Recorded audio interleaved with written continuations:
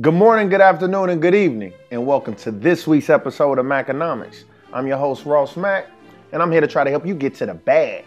We got a new caller calling. Talk to me, what you got? Hey, Ross Mack, my name is Sabrina, and I have a few questions for you. So, I lost a lot of money in my 401k, and I'm trying to figure out what's going on and what should I do. Can you help me, please? Amazing question, Sabrina. I have gotten that question a lot of DMs as well as text messages. What is going on in my 401k and what should I do? So for starters, your first question is what's actually going on. I think everybody knows that. That is the coronavirus pandemic.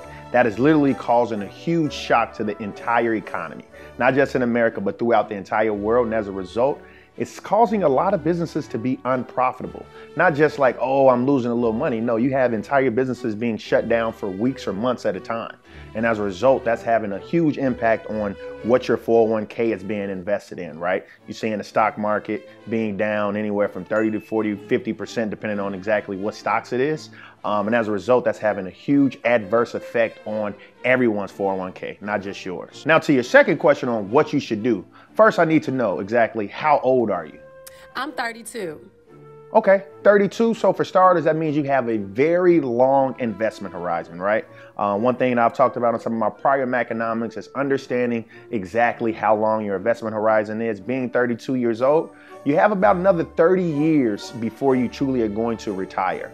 And one of the things that I stress is that over the span of 30 years, the market is going to be volatile. It might go up, might go down a lot, but nonetheless, over the course of 30 years on average, the stock market's always going up, right? And that's probably giving you anywhere about 10% or so in return. So for starters, I want you to understand that being a person right now, your 401k is down a lot. Understand that if you're investing over the next 30 years, know one thing for sure, two things for certain, stock market is going to go back up, right? It's just very volatile right now. Now, my next question is, what exactly do you own in your 401k?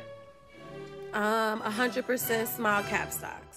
Okay, that's extremely aggressive. To my other listeners, one thing you need to understand is when it comes to portfolio diversification or asset allocation, one thing you want to do is be wary and understand exactly how old you are and when you plan on retiring. There's a rule of thumb called the 100 rule, which says that you can take 100 and subtract it by your age, and that's going to tell you exactly how much you should have allocated towards stocks, right? So you're 32 years old, so on average you should have about 68% of your portfolio in stocks, and the remaining, that being 32% of your portfolio, should be in bonds. So to you, one thing that I would say is it's very important to have diversification, because one thing's for sure, in times of stress, small cap stocks are going to trade off the most. Those are, from a risk spectrum, those are deemed the least safe assets, right? When it comes to companies, you have your bonds that are going to be safer, and then your stocks that are going to be the most risky. So one thing that you could do is probably try, doing a little asset allocation and now reallocating and having some bonds, right? So to give you an example, my mom, who's, approaching retirement age, one thing that I know is saying, hey, over the next 30 years, she doesn't necessarily have the next 30 years to think about her portfolio rebounding, right? Instead, she's already nearing retirement age. So one thing that I did, I reallocated more of her portfolio to bonds. Those are the safer assets, right? You have the typical mutual funds that most people are able to choose from 401k are going to be a variation of stocks. Those are going to be some kind of growth and value stocks, maybe even international stocks.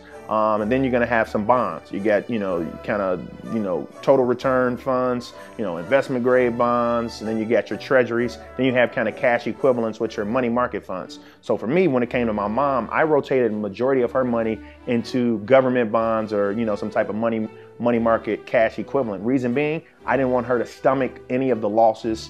Granted, the market is down over 30%, so I saved her a lot of money. When the time is right, I'm going to now reallocate into some more riskier assets that I believe are going to trade up when the market recalibrates and goes back up. In conclusion, one thing to think about, if you're 32 years old and your 401k is down, understand that over the course of the next 30 years, it's going to rebound. However, I think your portfolio would not have been down as much if you would have been more diversified in the first place. I hope that helps. Next caller, talk to me. What you got?